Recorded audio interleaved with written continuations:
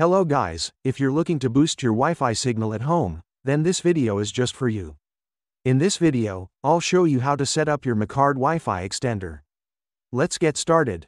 Step 1. Unboxing and preparation. First, let's unbox our Macard Wi-Fi extender.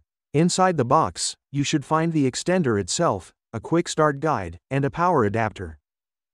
Step 2. Plugging in the extender. First, plug your Wi-Fi extender into a power outlet near your router.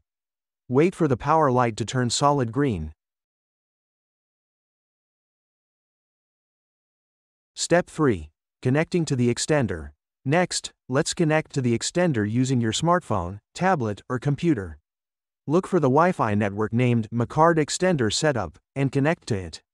You won't need a password for this step. Step 4. Accessing the setup page. Once connected, open your web browser and go to http://192.168.10.1 and hit the enter. You should see a login page. Now enter the default password admin and click login.